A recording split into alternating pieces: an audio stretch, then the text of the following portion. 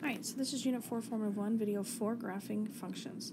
Okay, so today we're going to graph equations. Okay, so the first thing you need to know is we're going to graph what's called in slope-intercept form. Okay, in slope-intercept form, okay, gives us two things. It gives us the slope, which is our m, we've already found that, and it gives us our intercept, and specifically it gives us b, which is our y-intercept. Okay. So whenever you're given these two things, that's what you're going to find. So it looks like this is the form. So y equals mx plus b, where again, m is the slope and b is the y-intercept. Okay? And if you go back and look at here, okay, look at our line, you can see y equals and then mx plus b. Okay? So m being the slope, you can see we rose 2, ran 1. And then 3 being the y-intercept, here's my y-axis. My y-intercept is at 3. Right, so this is what we're going to graph today. Okay, so we're going to graph. So y equals negative 2x plus 3. Remember our form is slope-intercept form, so it is y equals mx plus b.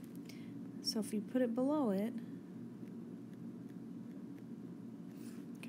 so in order to graph, we need to get the information out. So remember, slope is rise over run, so it's always in a fraction. So this is my slope here, negative 2.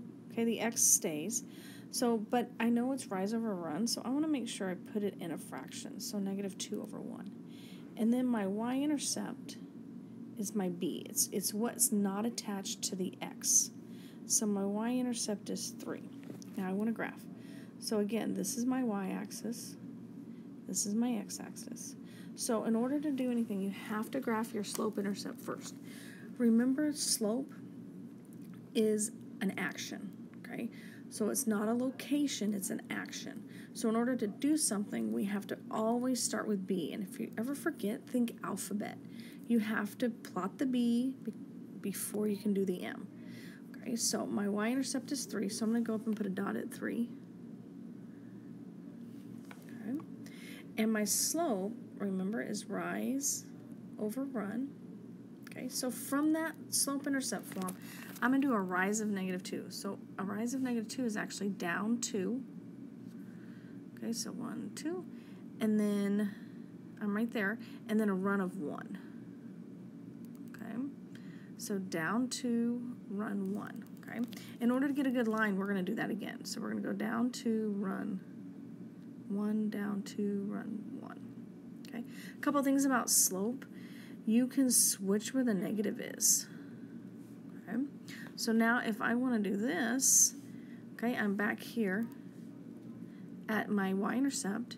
Now it's a rise of a positive 2, which puts you there, and a negative 1 run, which makes you go left. Okay, and if I put that point in, you can see they're all in a straight line. So now I'm going to connect my dots, and it's a line that goes forever even though our graph is small, so make sure you put arrows below it. Alright, let's do another one. So again, we have y equals mx plus b. Okay, so we're going to locate our m. Our m, again, is in front of the x, so that's 4 over 3. And our b is a minus 1, so that's negative 1. Okay. Right, which one do we plot first? B, because it comes in the alphabet first. So my y-intercept is negative 1. Okay. Now my slope again is rise over run. So I'm going to rise 4. 1, 2, 3, 4, and run 3. 1, 2, 3. Now you notice 4 and 3 are positive, so I went up in a positive direction and to the right in a positive direction. So we want to put our dot there. And we need another dot. However, if I go up 4 from there, 1, 2, I'm out of graph. Okay?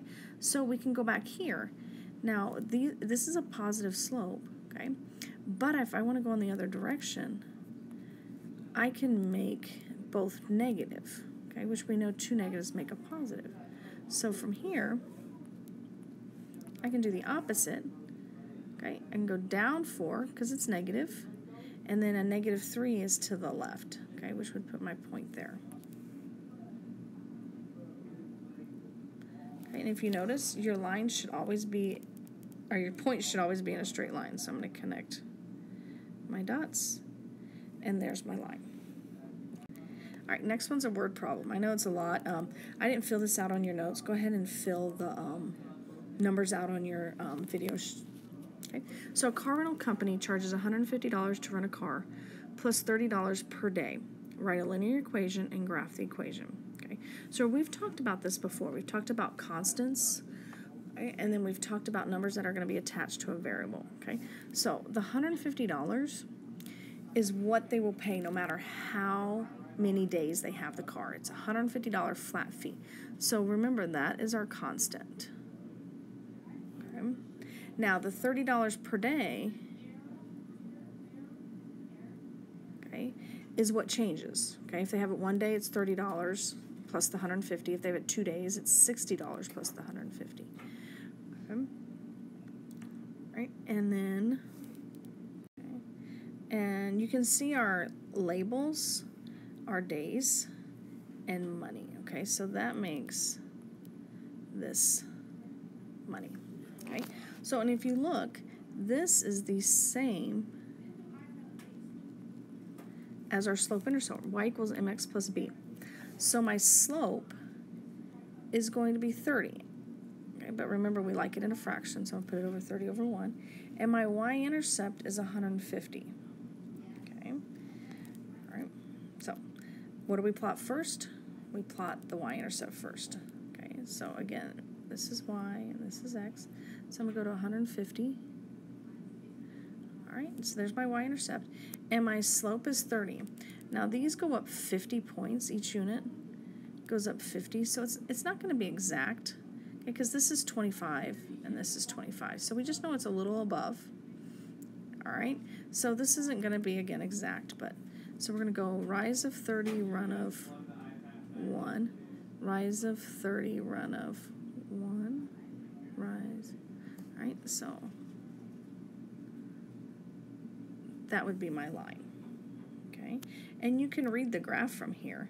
For example, if we look at 6 days, if we look at day 6, we can follow it up